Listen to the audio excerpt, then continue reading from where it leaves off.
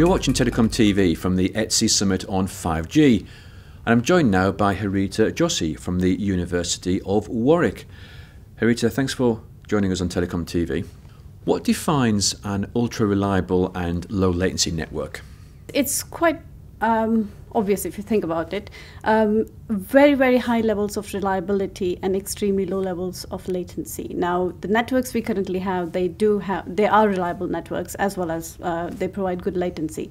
But I think what really defines the class of ultra-reliable, low-latency networks is the fact that at the very least you need the accuracy of data transmission. So one message in a billion messages is allowed to be in error, not more than that. So that's pretty high bit error rate, extremely high bit error rate, and that guarantees the reliability of the network. And the other part of it, the low latency, that is defined as a number which is 1 millisecond. Everybody's kind of latched onto it. So 1 millisecond is the goal for low latency and ultra reliable networks. What are the business cases for such networks? Well, there are a number of cases, mainly in factory automation and mission critical systems, that could support a number of use cases around this concept. We at the Warwick University work very, very closely with the automotive industry. So I can give you an example of the automotive industry's requirement towards these ultra reliable low latency networks. Autonomous vehicles, pretty much lurking on the horizons. So for the autonomous vehicles to work perfectly, you need to be able to pass the data the moment it's generated in the sensor to straight away to the actuator with that very minimal latency. And also it's absolutely important that that quality of data is extremely high, because you're talking about real-time control system here. So an autonomous vehicle would absolutely need that sort of ultra reliability along with low latency. So that's one of the use cases that you could think about for this type of network. The other one is, it sounds a bit far-fetched, but I don't see it impossible, is remote surgery. So that would again need very, very high precision data transfer with extremely low latencies. So autonomous vehicles lurking pretty much on the horizons is a use case that you could think about straight away, but there are many, many other use cases that you could come up with.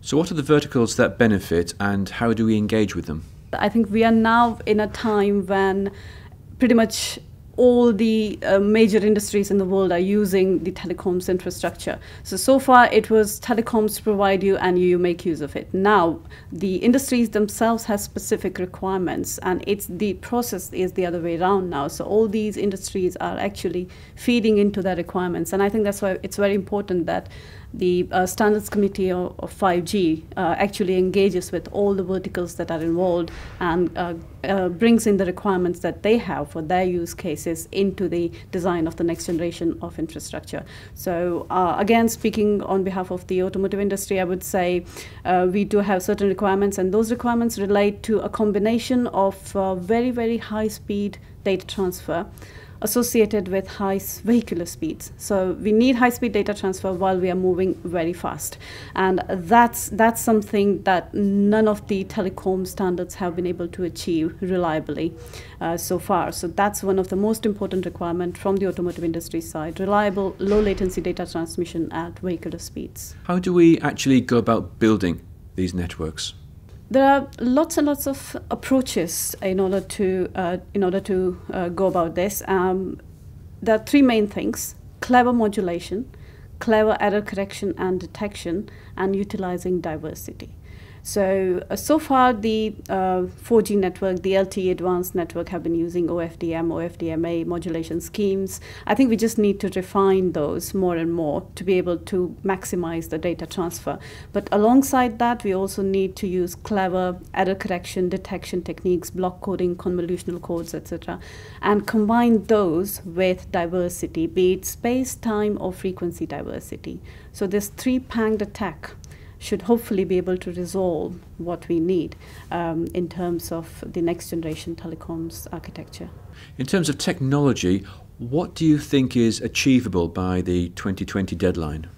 I think we can achieve a lot of the things. I'm not sure if we can hit the 1 millisecond target for it, but I think we can certainly achieve extremely high reliability using diversity techniques. And we can also reduce the latency significantly as well. But to say that we will definitely achieve 1 milliseconds target by 2020 would be invitation to trouble. So I would refrain from saying that. Harita, thank you very much indeed.